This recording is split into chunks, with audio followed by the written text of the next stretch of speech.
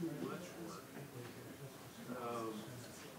So let's talk before you go down that path. Yeah, yeah.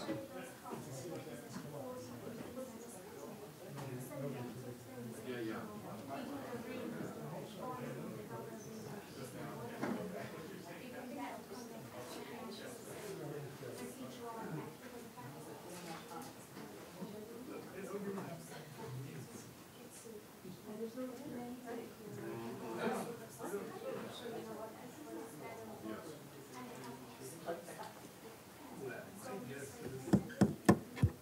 Hello?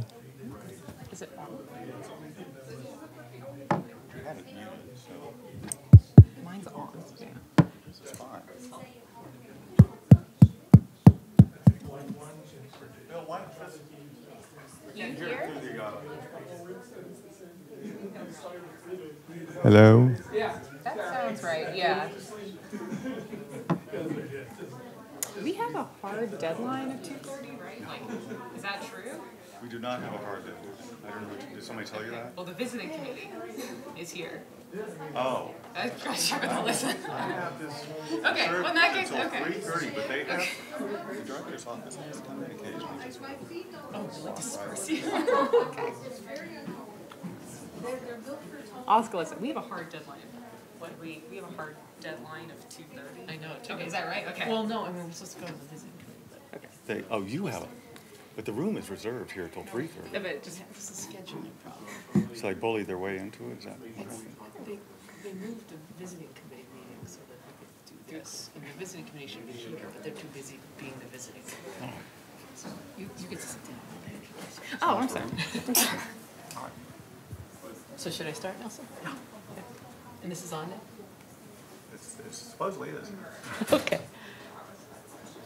Hi, everyone. I'm going to talk slowly, but not for too long, so that everybody gets to hear everything that Ashley has to say, because what I have to say is only important in that it's about Ashley. And so I think I know everybody, but I'm Melissa Goodman, and I have the honor of introducing my colleague, Ashley Villar, who many of you may mistakenly think is still a graduate student here. That is not correct. She is an assistant professor here, and she left us in 2020 and was an in-person person at the Simons Foundation. Yeah, because the Simons Foundation had a very enlightened mask policy. And then she went to Penn State to be a professor there for a couple years, and then she came back last year, in case you didn't notice. But before that, she got her undergraduate degree at MIT in 2014, which I just have to tell you, Ashley, makes it exactly 30 years after my PhD at MIT and my undergraduate degree at MIT and my PhD at Harvard. So I feel like Ashley is like the new improved faculty member here at Harvard. And I say that not just because it's not about me, but it's about the way that she approaches astronomy. So many of you probably know that Ashley is very well known for her data science, statistics, AI approaches to any kind of data that has anything to do with things that change over time, most notably things that explode and make all kinds of exciting astrophysical objects for us to all observe. But today, she's going to tell us everything about data-driven methods to understand the dynamic universe, and I just want to say thank you, and I think that what Ashley is doing is the future of astronomy, and so I'm very eager to hear her talk. So go ahead, Ashley. Thank you. Okay, thanks. Oh, it's so loud. Thank you. So that was an extremely kind introduction, and it's genuinely always such a pleasure and honor to talk in front of this audience. Ooh, they turned me down. Thank you. So yeah, I arrived here just a few months, about half a year ago at this point, maybe 9 months ago. And I've given a talk very recently where I focused very much on the key science goals of our group, which is understanding explosions of stars. But we do a lot more than that in the group. We really think a lot about connecting machine learning and data-driven science to a huge variety of time variable phenomena. So today is kind of a weird talk, and I really wanted to be informal in the sense of, I hope the AV team isn't too annoyed, but if you have questions throughout, please just ask, and I can repeat the question for Zoom. And what I would like you to take away is hopefully some inspiration about how you can use these new methods in research, how we're combining these methods with our own domain knowledge to make important discoveries in science, and just an invitation to come chat with me. I will be here for at least a few more years, so. So I always start with this kind of comically low-resolution GIF of the night sky to tell you that my group studies the dynamic universe, or time domain astrophysics. By that, I really do mean things that are evolving in our night sky on human time scales, so from hours to days to months. But really today, as I said before, the talk is more about the marriage of understanding these time variable phenomena with data-driven methodologies. We're going to cover way too much science. In a way, but that's a feature of this talk.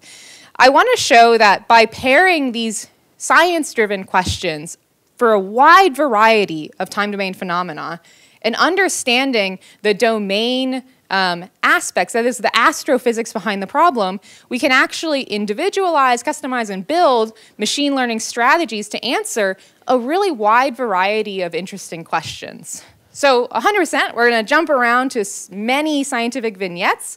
At any point, please feel free to stop me, but I really want to emphasize is, what is the key science problem? Why were we unable to solve this with traditional methods? And what have we developed to get around this?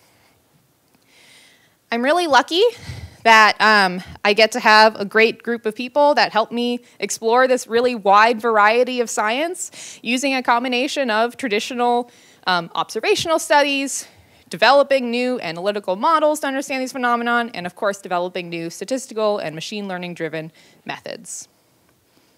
And all of the work, basically, I talk about today is very much driven by junior scientists, and I will highlight them as much as I can. So I told you what time domain is. Enough. I told you that's time variable phenomena. You know that's at least exploding stars. You saw a few cartoons. But what's machine learning? It's mainly popular. It's something that's very common in use right now. And I think importantly, I hope we agree, there really is a shift in the way that we're living and the way we're integrating AI in our lives, but also the way we're integrating it in our science. I wanted to contrast this with the rise of statistics in our field. I think most of us wouldn't put the word statistics in an, like, I completed the study using statistics in a title or abstract. That's obvious. That's an obvious tool that we all have in our tool set. Here I chose the word Bayesian, just a subtype or philosophy behind behind statistics that's now quite popular. And I did so because statistics follows a very similar trend, but is 10,000 times higher, so I didn't want to use that.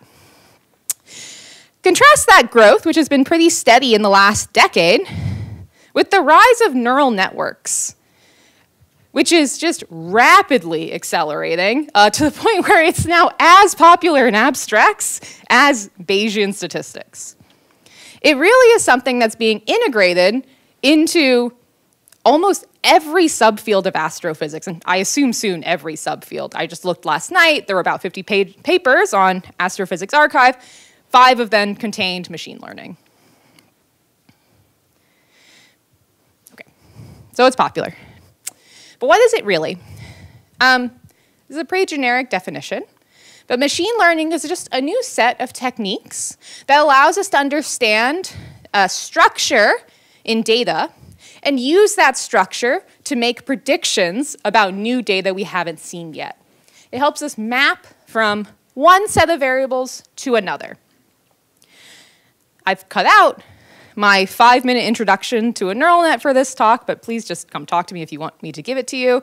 I promise I've taught many high schoolers how to build a neural net. They're not very difficult.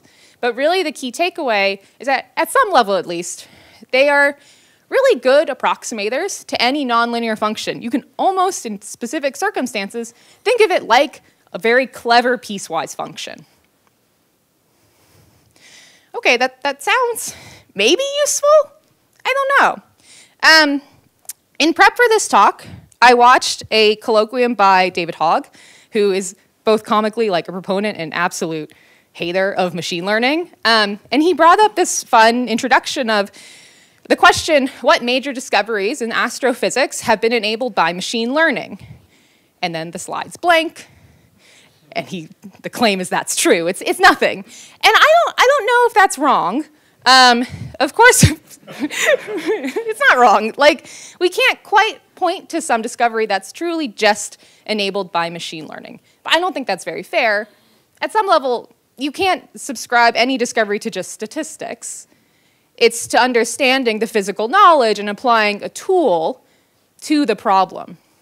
So in that sense, I see machine learning as incredibly useful and very much a backbone of many scientific discoveries, including those in astronomy. It's just that it's more of an engineering technique. It's a way that we can solve these problems instead. So with that framework in mind, yeah, I think it is useful. It's only useful, though, in the context that we understand exactly what scientific problem that we are trying to solve, and we match the method correctly to that problem. So that's the frame of reference we're going to have for the rest of this talk as I show you a few examples of how we've done that. In my field of time domain astrophysics, machine learning as an engineering or a tool set has been fundamental in understanding large survey data. And it's kind of obvious. There's a ton of data. We, right now, get as much of a terabyte per night from surveys like the Zwicky Transient Facility, which is it's called a wide field untargeted survey, meaning I have a fairly wide field of view. I scan through the sky, not targeting any particular galaxies, but just returning to the same patches to find new flashes of light.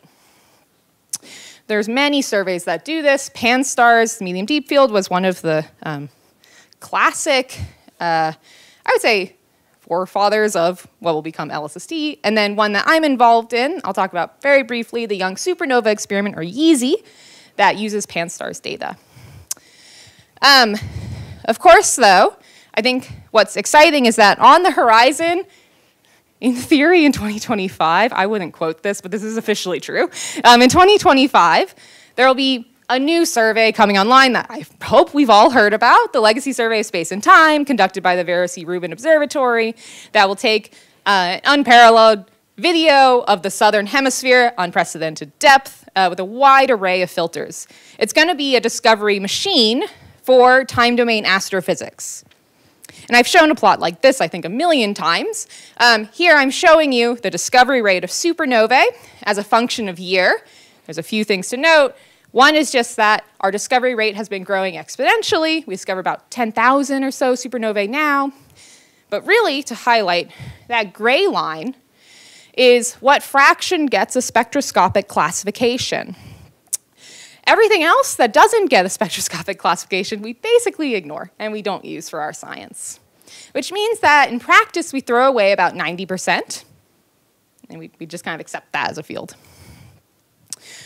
When Vera Rubin turns on, that discovery rate, again, just thanks to its wide field of view, its limiting magnitude, it'll discover about 1 million supernovae every year.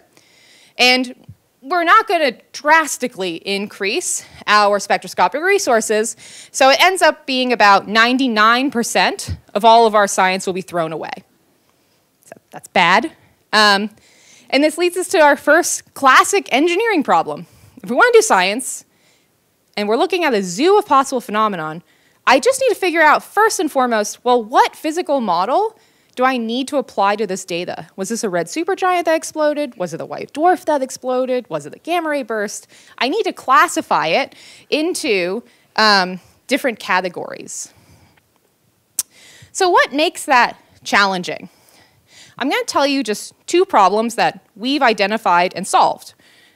One is that the light curves that we see, which are the light as a function of time and filter, tend to be sparse and noisy and honestly just hard to navigate. It's hard to extract a feature from this and say, yeah, I know that this lasts for roughly 30 days and therefore it's a type 1a supernova. The other challenge is a combination of historic and physical. We have this hierarchy of our taxonomies of classes. It's historic in the sense of when the first Zwicky went and looked at spectroscopy, they would say, oh, I think I see hydrogen here, so I'll call that type 2, and if I don't see hydrogen, I'll call it a type 1 explosion. the truth is that there is astrophysics behind those statements, whether or not I have a hydrogen envelope. And there really is this kind of wide zoo of the many ways that massive stars can die. They naturally do sort into these broad categories of, I've lost all my hydrogen, and maybe I'm very massive, was rapidly spinning, maybe I wasn't. Well, maybe I wasn't going this way. And so there's this hierarchical taxonomy. We solved the first issue by actually just going to basics and saying, you know, as physicists, we're quite good at fitting models. In this case, there isn't one physical model to rule them all, and so we're going to just build an empirical parameterized model that we think loosely captures how we think a supernova explodes. That is, it rises, maybe if there's hydrogen, there's some recombination, it plateaus, and otherwise it falls off. Okay. That model fits the observed data quite well, and so what we can do is just take this model and fit it to everything we see, and then learn how to combine the parameters of the model cleverly to predict the probability that I'm from a white dwarf or a red supergiant. This is kind of old news in the sense of this field has been doing that for a while now, and we've gotten pretty good at it. In our latest development, I really want to highlight work from now graduate student here, Kaylee DeSoto, who has used this type of methodology along with a random forest, which we won't talk about, to have an incredibly excellent classification of supernovae using that hierarchical taxonomy, well, I should be clear, using the leaf nodes, so the very end of that taxonomy, the different types of supernovae, instead of spectroscopy, using photometry, but does an excellent job recovering those classifications. What's novel is that we don't have to use redshift information to do this, and yet we still perform quite well. But actually more than that, we have outperformed every other classifier in the literature, which I've been very excited about. Not just that, it's one of the only ones that's running live, meaning that you can go on this website called Antares, don't do that right now, but you could, and you can see that it's already classified about 1,500 supernovae in real time.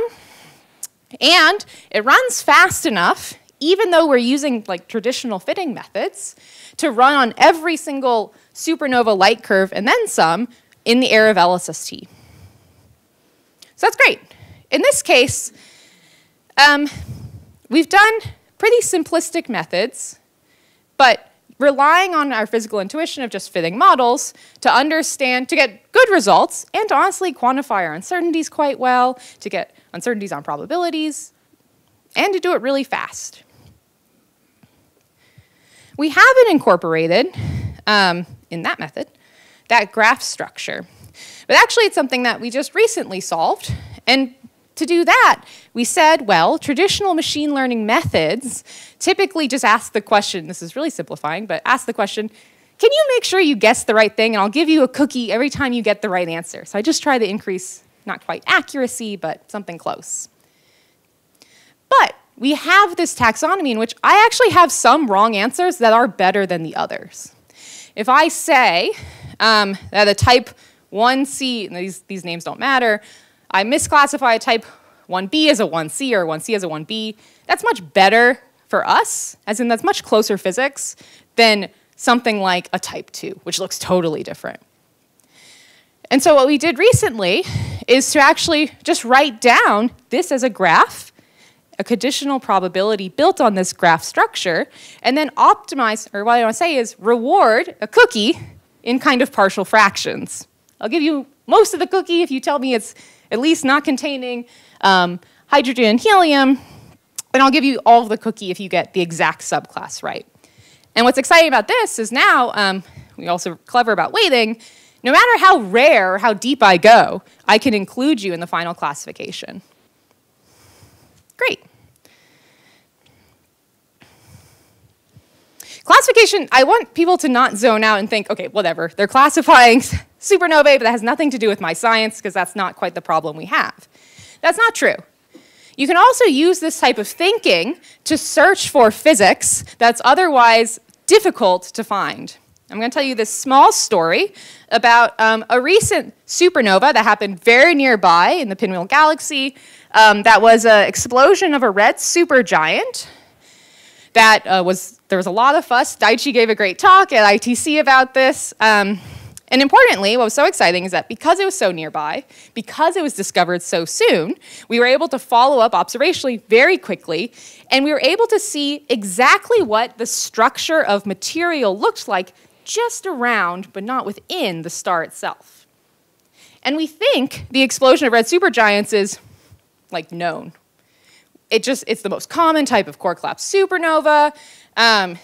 It shouldn't be too hard. It's mainly powered by recombination. It goes up, plateaus, go down. What we found instead was really surprising. Well, there were some hints in the literature, but it was still surprising. One is that when you go back in time, before the supernova went off, you can actually look at the progenitor system and see, so actually look at the red supergiant before it exploded, and see that in the infrared, it had these incredibly large variations in the infrared, these pulsations that are shown here in pink and green, that were unexpected. And then the other thing that we saw was that if you look at the early part of the light curve, it wasn't just an explosion, it wasn't just radioactive material powering this. There was a shock of energy injection, suggesting that there was material surrounding the star when it exploded. In fact, it was a lot of material, up to a solar mass of material across 10 years prior to its explosion. Yikes! So that's not something that we expect naturally from stellar evolution. It's much more than a kind of line-driven wind. But what we wanted to ask instead is, okay, with Yeezy, Pan-STARRS data, we actually have access to 10 years of prior information of looking at that point in the sky. If this red supergiant lost that mass, a solar mass, I want to be clear, up to a solar mass, of material, shouldn't I have seen that as some sort of eruption, kind of like an LBV? It's hard to answer that question with a model, because we would have to kind of generate the model at every point in time across all model space. And so it's just complicated to figure out how to do that. Instead, what we did is we just trained a simple neural net to look at our data, well, to look at limits from our data, and we showed it examples where we had artificially put in a pre-explosion eruption, and then examples when we didn't have it. And we trained a classifier, just like I've talked about before, to answer that question. Do you or do you not see a supernova pre-eruption? I want to make sure, actually, that I highlight that this analysis was all done by postdoc Connor Ransom, and then incoming grad student Anna Tartaglia developed that physical model. What we found is that it's kind of contradictory. There's no evidence for such an eruption, down to an extremely limiting magnitude, about -7, so that's like right in the middle of red supergiants. We really don't see any flares, to the point where we're limiting it to about 0.1, a little bit more than 0.1 solar masses. There's a contradiction here we haven't quite figured out. Probably there's some dust, maybe it was continuous mass loss, we don't know. But importantly, with our methodology of this classifier, we are able to get such a deep limit because our neural network understood the concept, in a sense, of not just individual limits, but limits taken together, limits across wavelength. It really understood those correlations in the model, allowing us to probe to the deepest limit in the literature, and really ruling out a lot of the predictions from the supernova itself.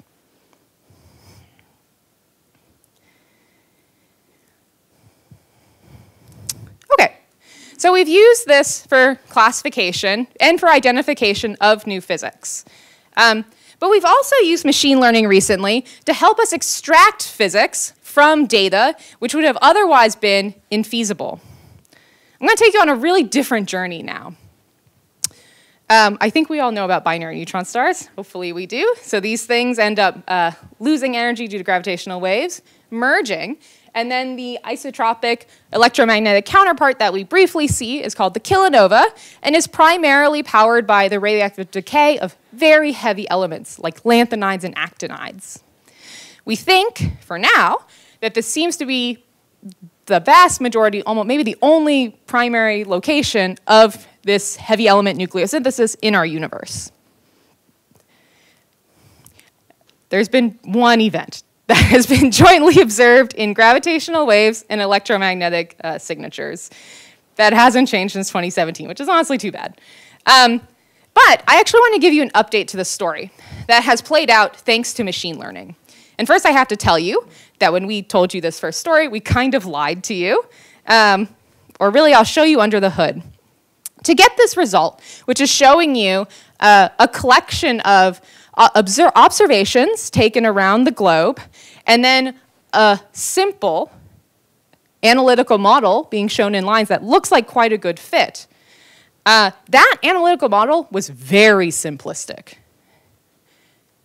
to the point where we really just kind of Lego bricked together different components of radioactive decay. We said some component had almost no lanthanides, so it looked blue. Some component had many lanthanides, it looked red.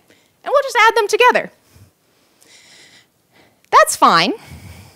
But since then, there's actually been a lot of discussion about these components and interpreting them physically.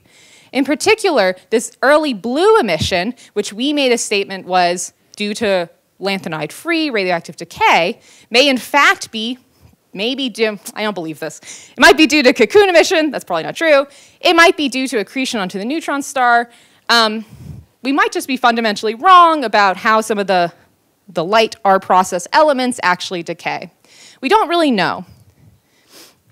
And the way to solve this truly is to inject some of these blue emission sources into a full radiative transfer simulation and watch as those photons get reprocessed. That's the only way to really rule out if there's this multi-component signature to what we are observing. That's hard to do.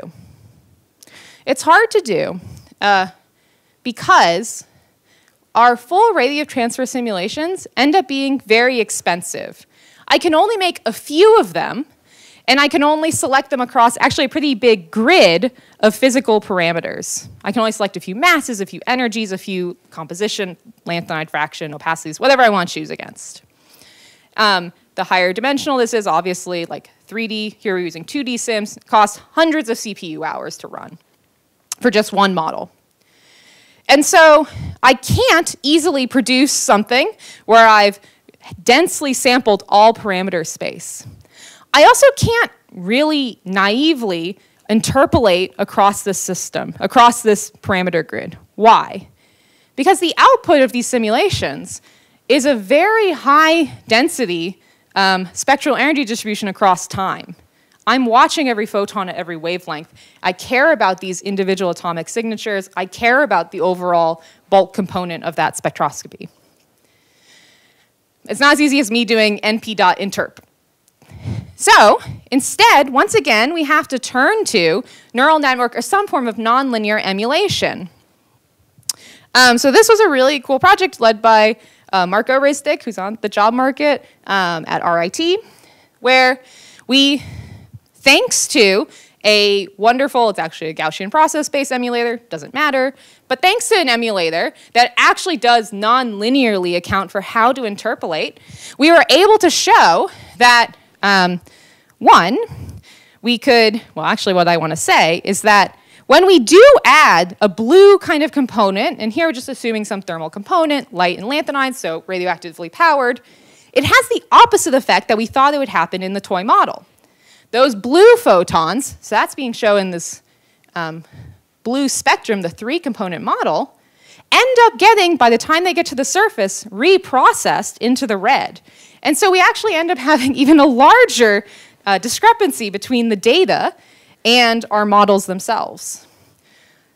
So it's possible that wasn't a radioactive component. We're still not sure, again, But thanks to this neural network emulator, we were allowed to play with this grid of models and actually understand the nonlinear effects that these components have with one another.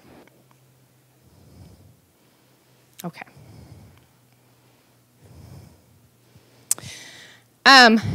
So I'm going to tell you now yet another science. I might actually pause to see if there are questions now that we've done like 3 science vignettes. Yeah. Yeah. So it says ML-enabled emulation, but I'm curious what can you tell us What we any did. more about what the details of that emulation was. Yeah, and I definitely swept it under the rug. So we did 2 projects on this. This one, we did a Gaussian process, and this is why it's complicated. We did a Gaussian process emulator. What does that mean? It's kind of confusing. We look at those time series of time-evolving spectral energy distributions. We reduce them down with PCA, basically, and we say, like, okay, there's like a few components we can build up to do that. And then we actually say, I'm going to interpolate across those components, which is kind of weird. But I'm going to do so without doing like linear or polynomial. I'm going to do a Gaussian process, which just says, I'm going to figure out how much these things should correlate to each other. I'm not going to impose some structure. I'm just going to learn about that covariance. And then I'm able to sample across that grid and have a very good sense of the uncertainty as I do it. I don't know if that's sufficient detail. And then I'll just in passing note that in a follow-up work, we did this again with a pure neural net strategy, but for light curves instead. So there's lots of ways you can go about doing this.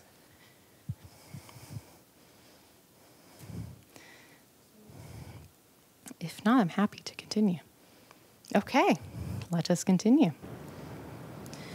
So I'll tell you about a second, well, okay, this is like an nth at this point. I'll tell you about yet another project in which we're interested in inference, extracting physical features from a light curve, again, in a really different context.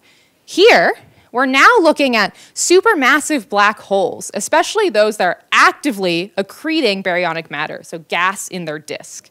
Those are called, as we know, active galactic nuclei. I will say this is not my main science interest. This was something that we explored quite a few years ago that I kind of just fell in love with the statistics of these events. Importantly, so let me tell you about statistics. What I like about them is that these are a process in which that supermassive black hole is accreting on some physical matter, but we actually don't have a great forward models. We don't have a great simulation of how this happens, despite having hundreds of thousands of AGN observable to us. Instead, the best model in the literature has been the so-called damped random walk, which what you should take away from that is kind of a random process that we attempt to fit to the light curve that we see. We can't extract any physics from that, even though one would assume that the black hole, the accretion rate of that supermassive black hole has to imprint somehow on that light curve. We don't get that from the damped random walk. Not only that, the damped random walk is wonderful for these types of time series. So here I'm showing you, I think this is either a Kepler or a TESS light curve.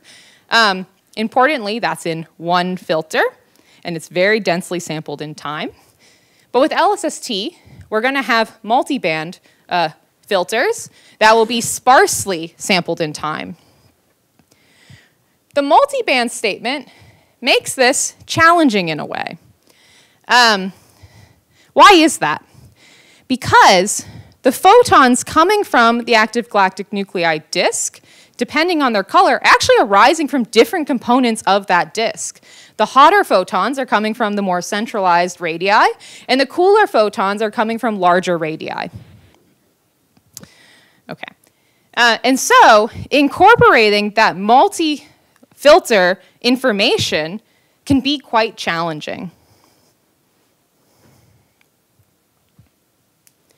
What we do here is to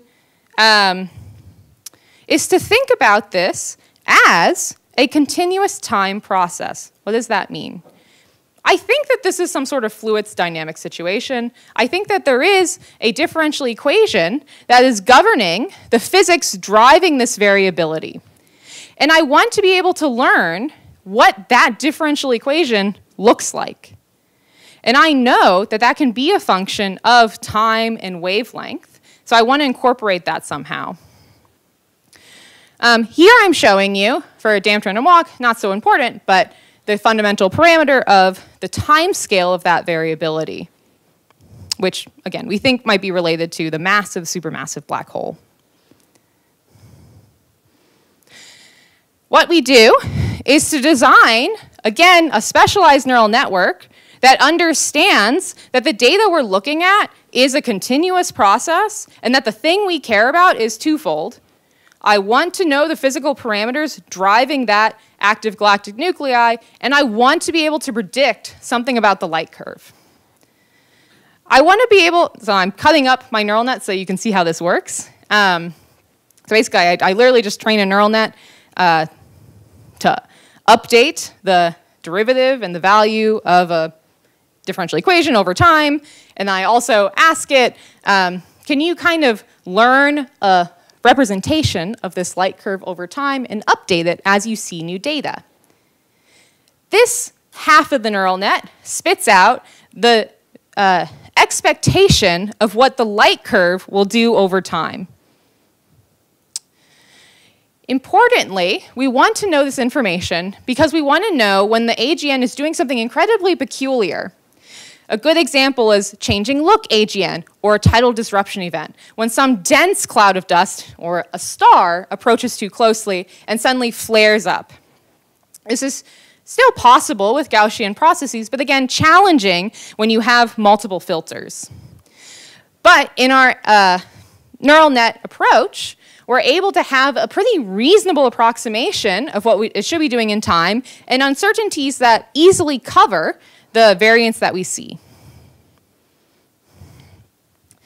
But then we can pair this with the second half of that neural network that at the same time is making predictions for exactly the physical properties governing that light curve. How do we do that? Well, in this case, we had really good two-dimensional simulations of an AGN. Now, to be fair, it was driven by a damped random walk, but it contained all the physics of diffusing out that light across the disk. We then told the neural net, here is a light curve that we've simulated in LSST, and I've tagged it with the fundamental parameters, and so as a secondary output, predict those fundamental parameters given that light curve. By doing both simultaneously, we're able to tell the full story consistently of those AGN. The idea is that now we can use these sorts of methodologies on much larger data sets where hopefully we can measure some properties independently of the AGN, but importantly, learn the structure of these light curves without relying on some somewhat arbitrary stochastic process like the damped random walk. This is going to be extremely important in the era, once again, of LSST, where we will discover somewhere between 10 and 100 million AGN across the 10-year baseline. These studies haven't been available before because we've lacked the sheer statistics, the multiband photometry, and the long baseline. And this is the unique combination that does really enable telling the full story of accretion physics, hopefully given these new data-driven models. Okay, I'm going to stop one more time to see if there are questions before going on to the last point. Yeah. Have you tried it on like CTF data? Yeah. Oh, I see. So I can repeat too. Yes, but others online may not. I just wanted to know if you've tested this result, this methodology. Yeah. Because I look at that light curve, and is the orange your expectation? Yeah, that's right. Oranges are, go ahead. It looks smooth, lower amplitude than the actual data. Yeah. So the smooth median is quite, what do I want to say? It's flat. And so we have compared against, this is now very technical, we have compared against the full power spectrum, and there we know the truth because it's that damped random walk, and we do get back the same characteristic shape, despite the fact that the median implied is quite smooth. We also do a better job at prediction than the Gaussian process regression, which is the state of the art in the field. Now, we haven't tested on ZTF data, and it's kind of annoying why. So ZTF data has correlated noise, which is really annoying. So it's bad for us because this process has correlated signal, and so that looks just like noise in ZTF data. So right now, it's not possible to do. I don't know why this is not solvable, but we worked with the PI, the project scientists of ZTF on this project. So that's definitely true. LSST should not have this problem because it has a longer cadence between the 2 points, since that should reduce some correlated noise, and then also should just have a better reduction pipeline. Yeah. And is that the only data set that you found have correlated noise in this sense? I don't know how many you looked at. But. So the other one is CTRS, I forget, but that's single band. And then the other one is actually what I showed you previously, so people also played this game. If someone's actually AGN, I feel, oh, I'm sorry, I can repeat. Have you looked at other data sets? The other data set you can use at very high cadence, but single band again, is Kepler and TESS, and that has extremely well-known correlated noise that's caused by instrumental effects. So unfortunately, yeah, this has actually been an issue across the board, is detangling instrumental effects from this known correlated, well, what we assume will end up being a correlated process of the agent itself. Other questions? No? Oh, yeah, Josh. What if your variability is not what you were assuming initially, damp random walk, but there was a correlated Yes. variability? In fact, this is something that you and I should talk about. We found this in the DASH data Oh. for the very first quasar discovered that we all know is 3C273. And we found that it contains a very prominent, this is with 100 years of optical data right across the hall, all digitized now, of 16.9 years. And that agrees beautifully with the VLBI measurement back in 1999, ancient history, that gave the same number. The difference is we're looking at the optical emission that we normally had thought was coming from an accretion disk, Yeah. but it's not. It's coming from the jet. And the jet is precessing at a 16.9-year period. There's some beautiful confirmation of that, which was never related to what I've just mentioned, either the VLBI result or the DASH result. And we had a preliminary paper on this a few years ago that Anita here was the first author on, and several of us had found, and now I'm going to be doing a final all of the data. And it really agrees, not just in the period, but with the structure that Chandra could see in the jet. You could see what looks like a spring unwinding. And there's some beautiful images that I wasn't aware of until just recently. So depending on what you start out by assuming, you may get a very different answer. Yeah, so that's a good question, and also very interesting. So I did not know this. I would believe that that's, if you have multiple lines of agreement, I would believe that that's astrophysical. In this case, so I should emphasize, part of what makes this exciting, yeah, we ended up using a damped random walk model, but that was just a choice for us to have something compared to. It actually is completely independent of that choice. We could have used any stochastic process, deterministic process, anything to be driving this variability. And we showed just in the singular case, we were able to get back the power spectrum that we injected. So that's kind of the strength of this. In the damped random walk model, you are assuming that. In our new method, you're not assuming anything about this process. You're using the data to build up knowledge and structure that it sees. Yeah. Oh. I think go.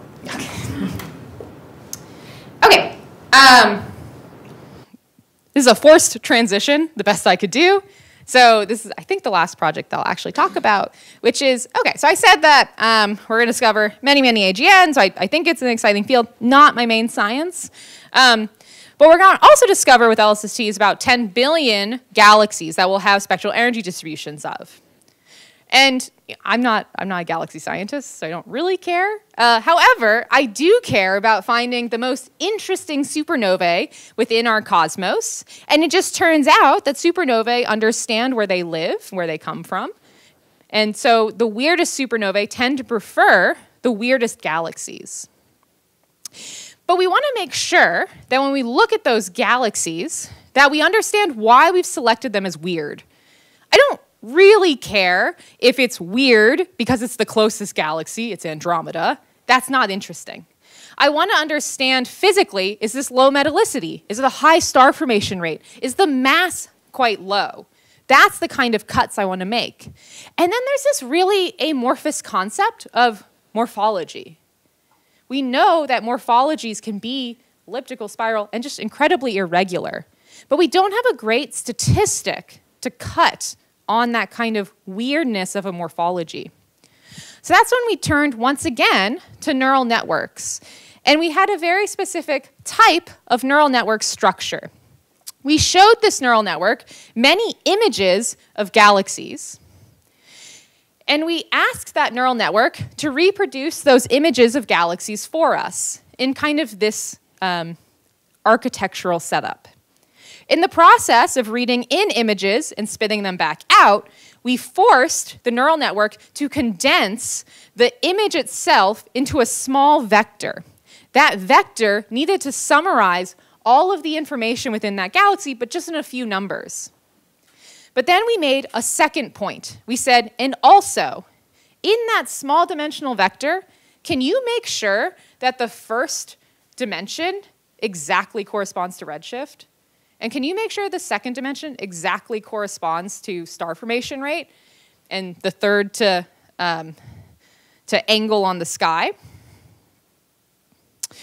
So then by doing that, we kind of had one free dimension left. And we said, do whatever you want with that one. In practice, I think you only have morphology left, but whatever you want to encode there, go ahead and do it. Whatever helps you regenerate the image.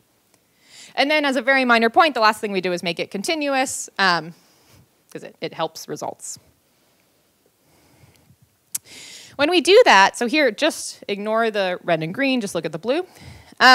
We do a pretty good job of getting back with this neural net the predicted redshifts, mass, star formation, and again, I just said the angle.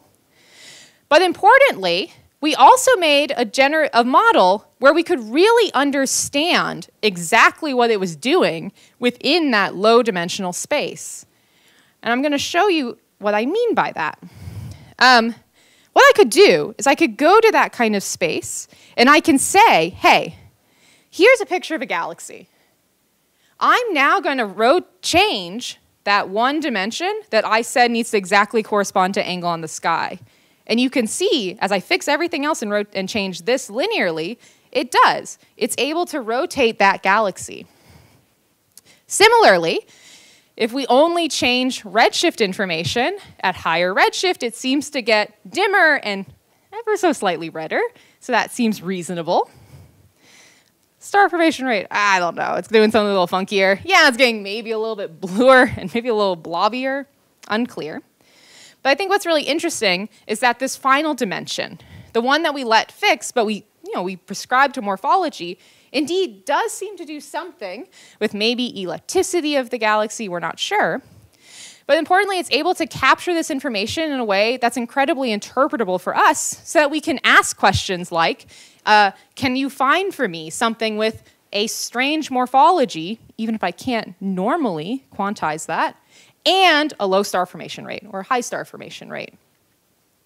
As just one proof of concept for this paper, we did a nearest neighbor search where basically we just said, okay, I know of two kind of interesting types of galaxies that exist in this data set. Green peas, which are these kind of low mass, high star formation rate objects, and then these red spirals that are morphologically spiral galaxies, but they seemingly have no ongoing star formation.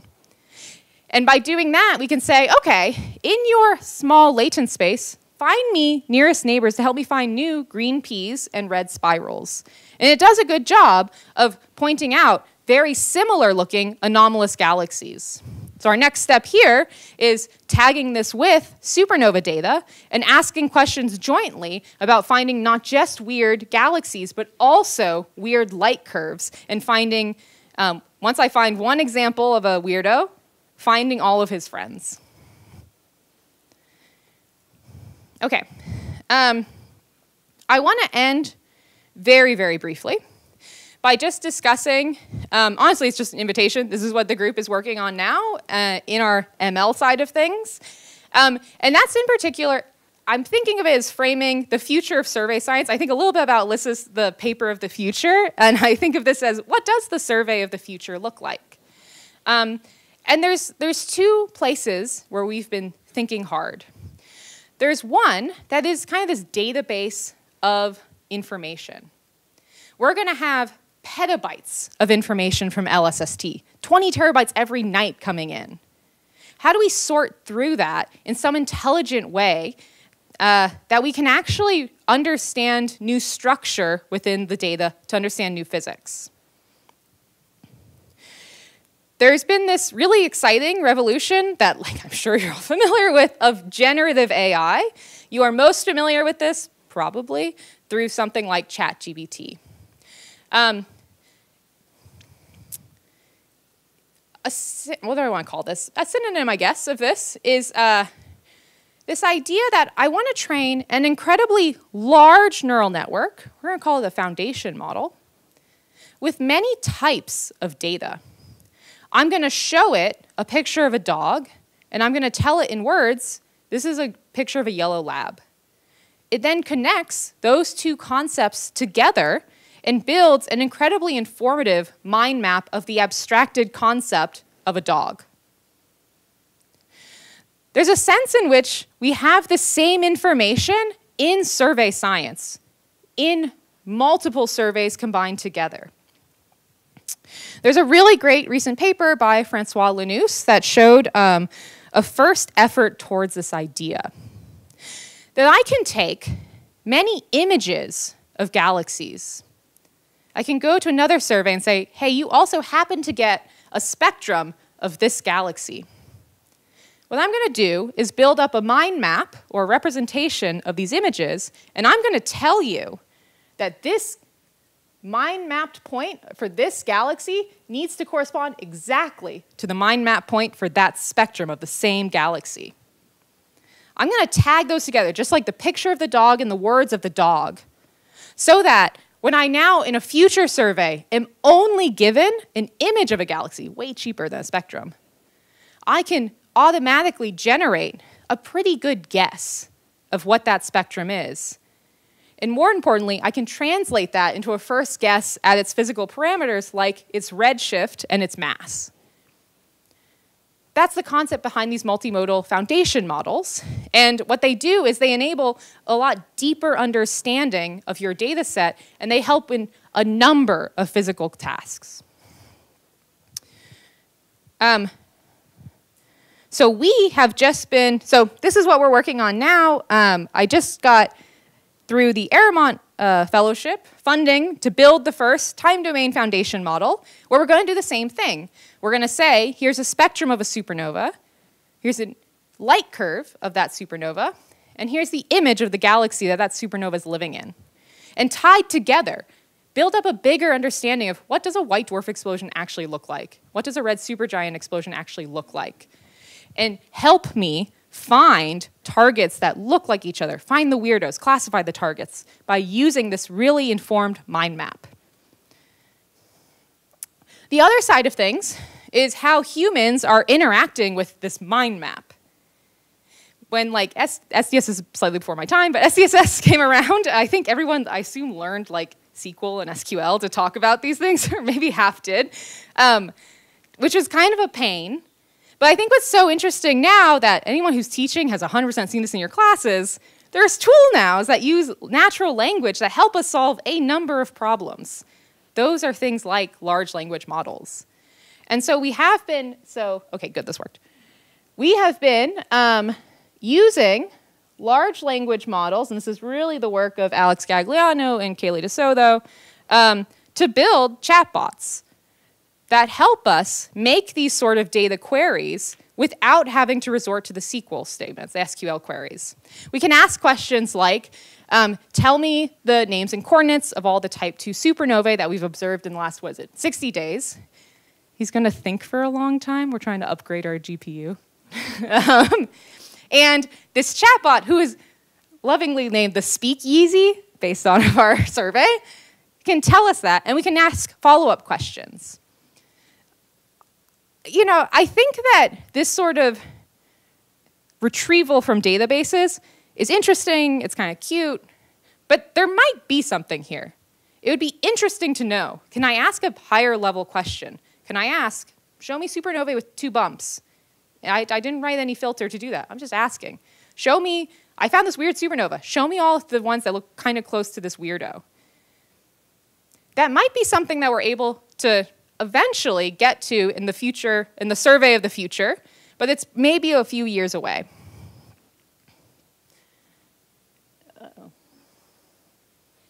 Well, I think that is it anyways. Yeah. So I'm going to leave it at that and just say thank you so much again for listening, and I think I have maybe 1 or 2 minutes to take a few questions. So thanks.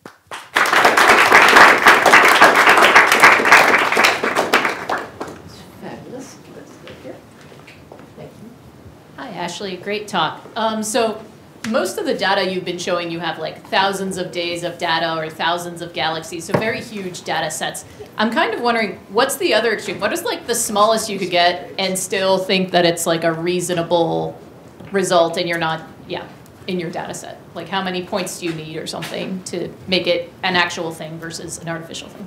Yeah, it's really hard to answer that question. I can explain why. If I have 2 points here and here, and I want to make a machine learning model to interpolate, a line does probably a pretty good job if your data follows that line. If your data secretly follows a squiggle, you've done a terrible job.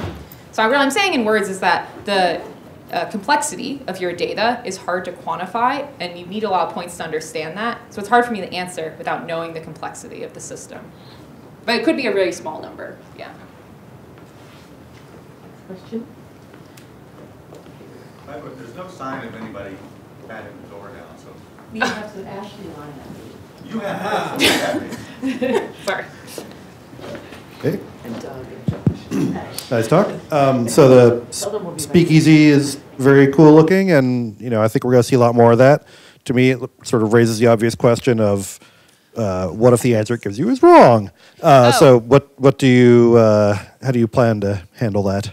Yeah, you should talk to Alex about this. So this is actually a really fun, we should talk about it actually, is a really fun case in which if you hallucinate, if you get something wrong, the SQL query fails. It's a great test of lying to you. There are ways, interestingly, to constrain answer space so that it has to follow a rule set. That's one way that we're going. Another way is to understand when it should just call a deterministic function. This gets a lot harder when we start asking natural language questions, and I don't have a great answer for that. But in this case, it's so structured that we can check our answer. Yeah. Well, Ashley, as you know, I'm sure there are more questions, but here's the good news.